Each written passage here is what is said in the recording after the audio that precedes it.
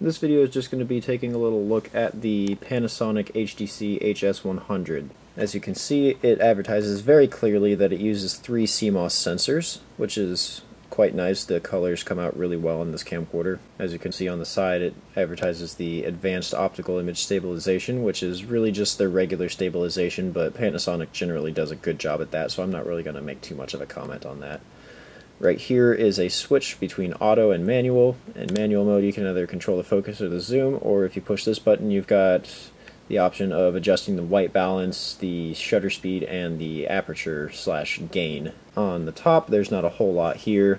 You get a little thing for the built-in cold shoe. There's no pins on there obviously, so it's just a cold shoe mount. This thing is supposed to be tethered to the camera, but the tether actually broke off, so I'll have to super glue that on at some point. There's also a 5.1 channel surround sound microphone. The one thing that I really don't like about this microphone is that you cannot set it to be stereo. It only records 5.1 surround sound, so you will need a video editor that can handle that if you want to mix it down to stereo. Otherwise you'll get bad peaking in the left channel. You also get zoom slider and a 2-position photo button, which is kind of unusual for a lot of Panasonic cameras. Although this one does have a flash, so I can see why they would do that. You need the first position to focus the picture before it actually fires the flash. Otherwise, you'd probably be firing it off accidentally all the time, which would really drain the battery. You also got these little buttons here for intelligent auto, which I never use, and pre-record, which I rarely use. On this side here, there's not really a whole lot. This is just where the hard drive is. It's kind of an ugly design, but when your hand's over it, no one's going to really notice.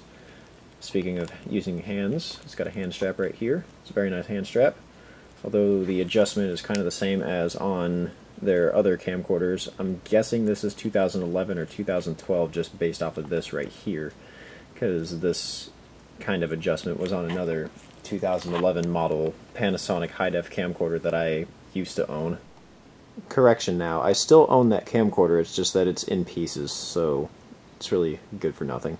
On the back here, you've got battery, obviously, mode switch, and a circular record button. The only other camcorder that I've seen that on is on Sony's 2008 model hard drive camcorders, where they've got the circular record button and a mode switch back here, although this one switches between pictures and videos instead of playback and recording.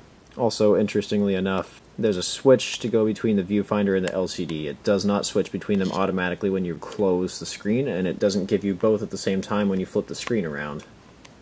It's either LCD or viewfinder, switchable by that little switch right there. On the viewfinder, it does not have any cushioning around it, and it does not pull out or tilt up. So basically, if you get a bigger battery on this thing and you want to use the viewfinder, tough shit, you're not using the viewfinder. You can see on the inside of the display here, you've got the place for the component and the AV headphone combo jack there, as well as a little thing to open up the SD card slot. It takes up to 32 gigs, I believe. And then you've also got your switch for the stabilizer, push button switch, a button to delete videos or pictures in playback, menu button, and a joystick. This does not use a touchscreen, which I really like. There's also a disk copy button, but honestly I've never used that on any camcorders that I've owned. Under the battery, you've got your DC input as well as your USB and HDMI interface. I can understand putting the USB interface under here because most Panasonic hard drive camcorders require that you have the camcorder powered with DC power to use that, but the HDMI being under here, I didn't understand that. I guess they just ran out of space or something like that. This wheel around the lens is really nice, smooth movement, and you get a lot more range of movement than on camcorders that just use a little dial on the bottom left, like the one that I'm recording with. On the bottom of the camcorder you get your tripod mount with the locator pin. It uses a metal tripod thread, so that's pretty nice. You also get the battery release lever and a little piece of rubber to help it stay in place. Other than that, there's not a whole lot to that. The one thing I like about the lens is that this part's really far recessed, so in really bright conditions, like on a sunny day, it's not going to give you a whole lot of lens flare issues unless you shoot directly into the sun, which why the hell would you do that, you lunatic? This gives you a selection of quality, and something I've noticed about Panasonic cameras, they're the only camcorders that I've ever seen where you can record below 10 megabits per second and get full 1920 by 1080 resolution. Canon, Sony, JVC, take notes. You also get this option right here to record 24 frames per second. I believe it actually does record 24 frames instead of just doing some kind of a pull-down technique, so it looks a lot better. And yeah, you can actually shoot some kind of film on this camcorder, I guess, if you really want to. I would recommend going with something a little bit more professional though, but hey, that's just my personal opinion. This mic setup, you don't get any option to set it to stereo. All these modes use surround sound, but the focus mic is supposed to emulate using like a shotgun microphone, kind of like using one of those. Digital cinema color. What, could they not afford to license XV color? For anybody that's wondering, I've actually looked through the menus. There is no option to pull up color bars, which is kind of a shame, but whatever.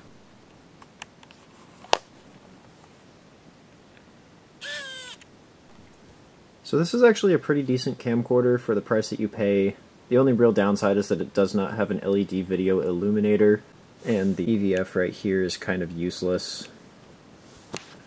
But overall, it's actually not a bad camcorder. Audio sounds pretty good, and if you've got a video editing program that can actually support that, it actually sounds alright.